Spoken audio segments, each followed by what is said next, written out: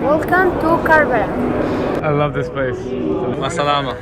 Masalama. Having the perspective from the ground, looking up. Oh. We have to be polite, so we have to eat whatever they put on our plates. I'm mouth-watering. Oh, lost power. Are we here?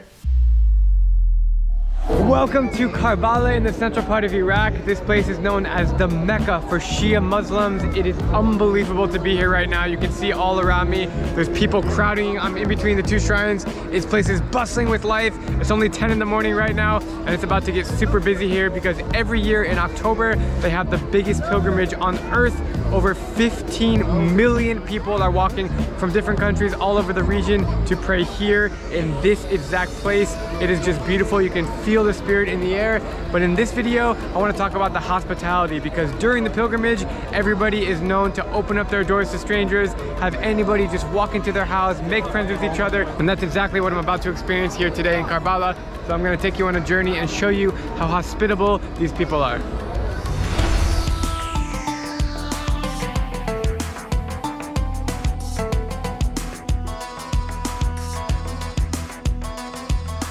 I never heard about Karbala until about a year ago when an email hit my inbox from a guy named Hassan who invited me to come to his hometown and participate in the world's largest gathering. I repeat, the world's largest gathering. He told me that every October, more than 15 million Shia Muslims march to Karbala to commemorate Imam Hussain, the grandson of the Islamic prophet Muhammad. So I put it on my list of stories to tell, but wasn't sure if I'd ever make it given the security threats and the challenges of getting a visa to Iraq. But now that I'm here in the country, I had to visit Karbala even though it's not during the Great Pilgrimage. I still wanted to see what's going on here and experience the adrenaline rush. If you've never heard of Karbala before, it's a city of 800,000 located 100 kilometers southwest of Baghdad. It is considered as the holiest place in the world for Shia Muslims, one of the two main branches of Islam. My friend Alvaro and I have 24 hours in Karbala to see if we can experience the beautiful sights and the world-class hospitality that we've heard so much about. Trust me that if you watch this video until the end, you will never think about Iraq the same way ever again. The coolest thing about Karbala is when you walk through the markets, everyone just jumps out at you and says, "Hi, where are you from?" I've been telling them I'm from Spain just to avoid any confusion, and obviously I can speak a little bit of Spanish, and we got Alvaro from Spain here. So it's just like an easy go-to country. Nobody, whenever you say Spain, nobody. It's a friendly country. Friendly country, and they want to talk about soccer. Yeah. That's it. But you can really feel the generosity here. Everybody's like reaching out. We tried to buy some stuff earlier, and they wouldn't let us pay, which is typical that you'll find all around the Islamic world. But here in Karbala might be the center of it all. My friend, okay, tell me about the hospitality culture of Karbala. He say you should come in the Muharram to see the hospitality of Iraqi people. You came in the normal day. How many people come here during pilgrimage? هذا الموسم اللي فات. This season they come 16 for 20 million. 20 million people come here. Okay, wow. Shukran, habibi. We made our way to the center of town where all the action takes place. The shrines of Imam Hussain and Abbas are glistening on both sides of the perfectly manicured walkways. Absolutely stunning mosques and mausoleums are in every direction that you turn. I keep asking myself, is this real life or am I dreaming? It reminds me of something like what Mecca would look like, even though I've never been there. It's just a very spiritual place. They're bringing bodies. They're walking them from one shrine to the other. It's unbelievable. It's happening every 5 minutes throughout the whole day. I want to know about the pilgrimage here. Can they tell me about the pilgrimage? He say I am come to visit Imam Hussain and his brother Abbas. Over the year they come for here millions of people. What's your favorite thing about Karbala? Imam Hussain and Imam Abbas. Thank you so much, man. What caught me by surprise the most is how the main mosque supplies free food for everyone. I've only seen this one time at the Golden Temple in Amritsar, India, but here in Karbala, they are serving a lot more people. Behind me, people are already starting to line up because they offer free food to anybody and everybody who comes here. It's really amazing. You can literally just line up and eat for free, and that's exactly what we're doing right now. I can't even imagine the kitchen back there. There's a hidden kitchen somewhere, maybe underground behind this mosque, where they're making tens, if not hundreds of thousands of meals for all these people. What you're seeing right now are women carrying all the food that they got for free. Literally, they just wait in line. I've been invited to eat here with the family. They're very nice people. They're giving me all this food for free.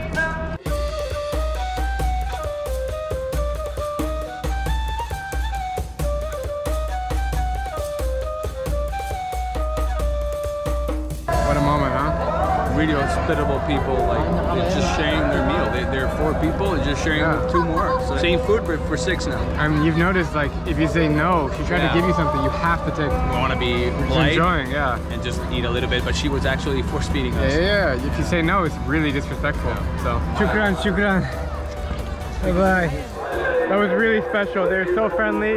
We kind of approached them and they kind of insisted that we eat with them. I didn't want to eat all their food, so I took a few bites, but it was more of the cultural experience to sit with them and just, we can't even speak to each other. They don't speak English, I don't speak Arabic, but it was such a special moment that we shared, and I will forever remember that moment of eating with that family here in Karbala.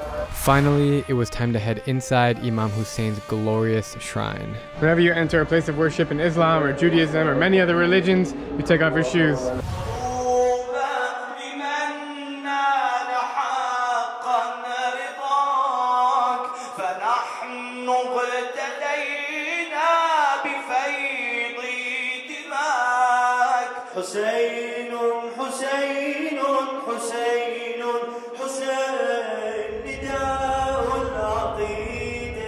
We got special access to go inside of the beautiful Imam Hussain shrine in Karbala, Iraq. This is the exact site where the pilgrimage takes place every October.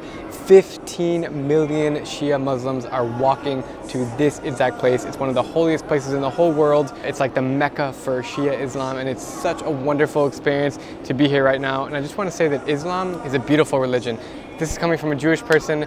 As I've traveled the world, I've met so many Muslim people. A lot of them are my best friends, and it's a religion of peace, a religion of happiness. And I know that you guys have maybe heard the wrong things on the news about Islam, but I just want to say that it is truly amazing. And this experience that I'm having right now is so spiritual, and it's something that I will never, ever forget. Somehow we got invited to the back VIP area with all the important bosses. At first, I thought we were going to get busted for filming, but it ended up being quite the opposite. We've just been offered chai here in the back room during prayer time.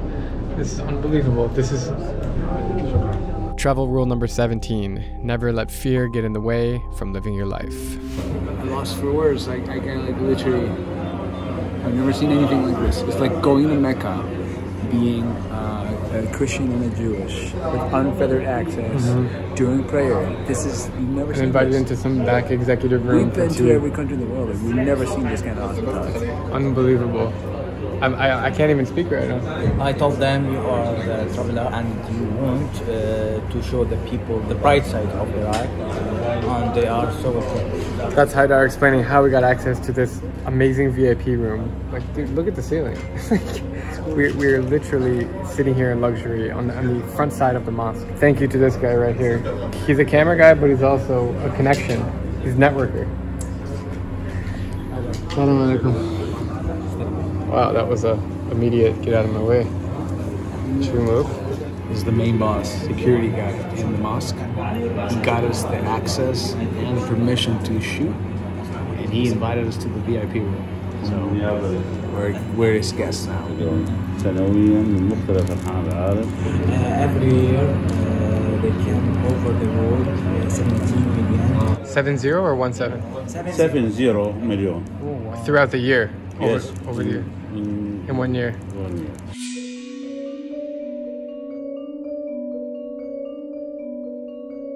Kind of feels a little bit like Iran in here. The buildings, obviously the Shia religion is also found in Iran.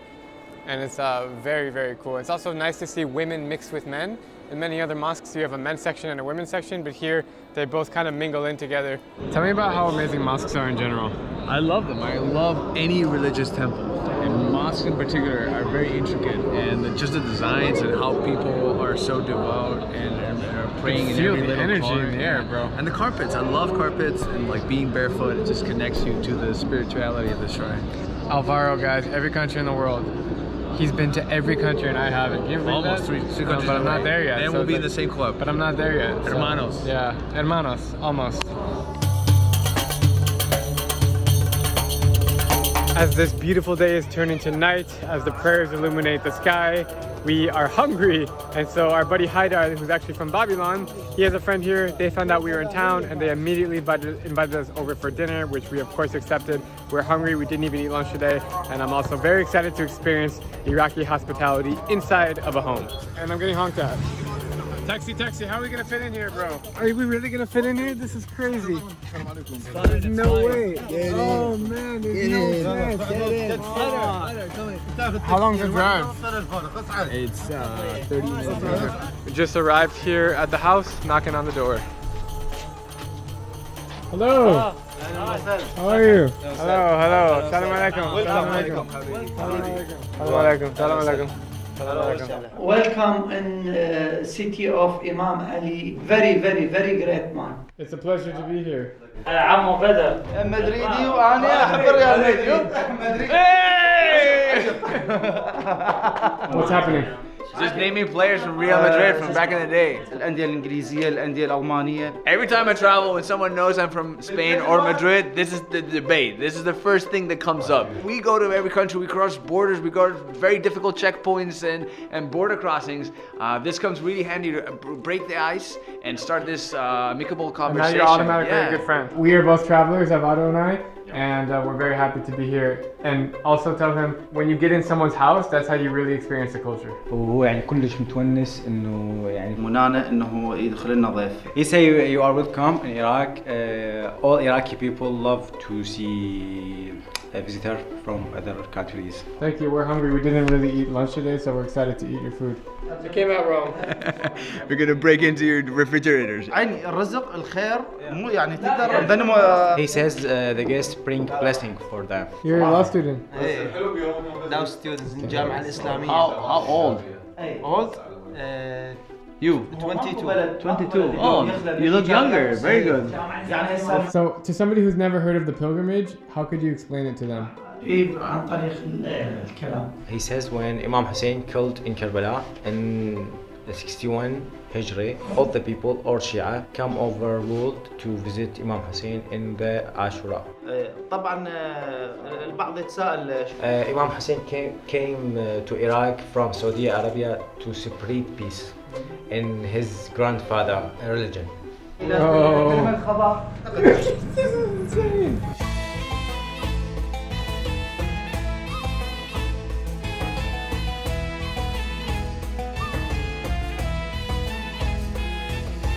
Look at this chicken. Oh man. This is Iraqi dolma. Oh my god. How long did you guys cook for? Did they know we were coming? Like, I'm very excited. you're hungry, man. I'm mouth-watering. Oh, lost power. Are we here? Okay, power's, I've got flashlights.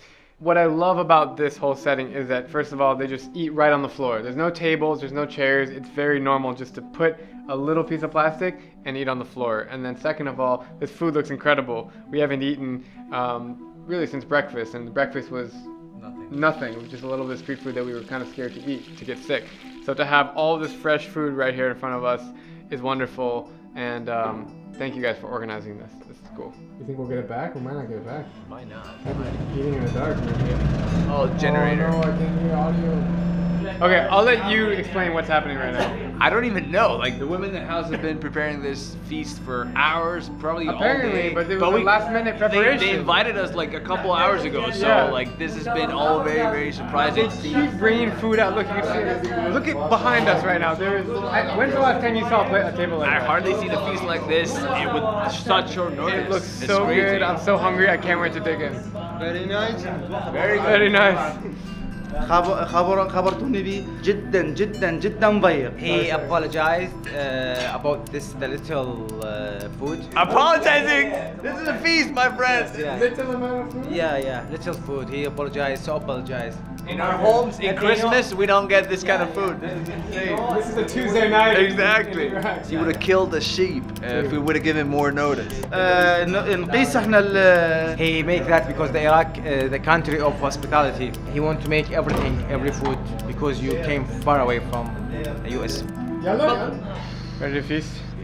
I'm salivating. Yeah, I'm starving. Like, I don't even know where to start. Fried and delicious.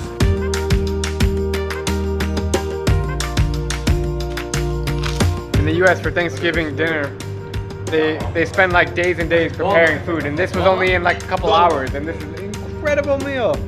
Iraqi dolma is grape leaf, and it's got rice and a little bit of meat inside. It's super tasty. bread. Full. See how much you get. Wow, that was half and half. Yeah, Really good. almost. Why would they? Filled with rice, spices inside. Oh, man, delicious. I'm already sweating. All over the Arab world, they know how to eat. This is common all over the place, and it's just wonderful to experience. They're non-stop serving, so I feel bad. I need to eat it, but they're just force-feeding me. Oh man, what is that? Ayran? Oh, ayran. I like ayran. Do you like the one of the? Love it. It's like sour yogurt, is how I would explain it. Sour, salty yogurt. Tell them if I lived here, I would gain 10 kilos in a month. Look at that smile. Look at that smile. He's peeling an orange. Is he gonna give it to me or Alvaro? Which one? Both of you have half. I think actually that's what's happening. Okay, shukran. What's his name? This guy? Salam. Salam. Peace. Peace. Salam. Salam. Which means peace. Shukran. Thank you. Shukran, Jade. Jade. Thank you very much. Thank you. Thank you. In my country, like maybe I can offer some payment. Yeah. Can I pay him for this? Ask him. فيقول لك أنا بلادي أدفع على مود هذا الشيء، أقدر أدفع لك؟ لا مستحيل، لا هاي إهانة تعتبر. That's impossible. That's shame. هاي تعتبر إهانة. He's gonna hit you now. He's gonna hit you if you say that again. أنت إذا تريد أني أنطيك لين إجيت. He will give you money. He doesn't eat now. عندي الخطار. You're banished now. الخطار أعطي عيني أكون. Guys, I just want to take a second and speak from the heart right now. This experience is really something special. It's delicious. I've traveled all over the world and I've been fortunate enough to enjoy many meals with many local friends, but nothing has topped this. The people here are the definition of hospitable. This is a gift for But I cannot accept this. It looks very valuable, my friend. The city of Karbala stimulates all of my senses and it's just incredible. I am extremely grateful to have the chance to share my adventures with you guys and thank you so much for tuning in. أهلا وسهلا. Shukran. يا أهلا ومرحبا. Very good. Wow, it's cute. My friend. Shukran. No. Thank you. You're welcome. Roll out of this place. Crawl out of this place, I mean. Roll out like a barrel. Well, we just finished the meal. It's hard to stand up, I'm so full. Really hard. But it was such an epic time. Did you enjoy? Of course, always experiencing Middle Eastern hospitality is one of my favorite things when I'm traveling. Absolutely. So. Anytime you can get in a local home, you do it. What a moment that was. Hope you guys enjoyed Karbala. Such a cool city. The bar keeps getting set higher and higher because this will be so hard to beat. They just really are that kind and genuine in their heart. And they're actually so kind that they offered to drive us back to our hotel so we don't have to take a taxi. So shukran. This guy's the best. Thank you. Shukran. Yes. Shukran jazilan. Unbelievable experience. If you guys want live updates on things that are happening, hit me up on Instagram at Binsky. And gosh, wow, Iraq. Hey guys, just want to pop in here real quick and tell you something really important. So a lot of you guys have been asking me what am I going to do when I finish visiting every single country in the world, and my goal is to help you guys become better travelers and save money. I am very excited to announce that my ultimate travel hacking course is coming out on August 12th. It has all of my best travel tips, hacks, secrets, and resources that I picked up from visiting 194 countries. I've literally spent the last 5 months of my life writing step-by-step guides for how to book the cheapest flights, what to bring in your suitcase, how to get travel visas, how to make local friends, how to navigate cities, how to use travel rewards cards, how to find the cheapest hotels, and tons more packed into 3 hours of learning. The first 500 people to purchase the course will be given an automatic discount of 50% and be entered to win one of 3 Sony ZV-1 vlog cameras. Guys, this is the biggest discount that I will ever be offering for this course, so I hope you will take advantage of it. The only catch is that you must be signed up for my email newsletter, which you can find in the link in the description below. And with that all being said, guys, thank you so much for watching this video, and I will see you next week from Iraq. Peace.